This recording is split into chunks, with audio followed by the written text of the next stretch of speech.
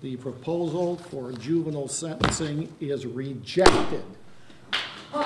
After much consideration and testimony from experts, Judge Joseph Farah says 4 of the Clio rock throwers will be sentenced as adults. Mark Sikelski, McCaden Payne, Trevor Gray, and Alexander Miller all pled guilty to manslaughter for the death of Kenneth White, who was killed in 2017. Prosecutors say the 4 were with Kyle Anger when Anger threw a rock from the I-75 overpass, killing White. Farah spoke in court today about how he came to this decision, reading Snapchat discussions between the teens that showed little remorse. Lay low for a while and everything will be fine.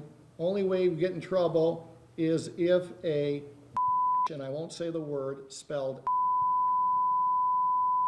rats, so you better hope he didn't give in already, or else we're going to the slammer. After the decision was read, we talked to Kenneth White's mother, Teresa Simpson. Yes, I'm very pleased with it. My prayers were answered. Kenneth's prayers were answered.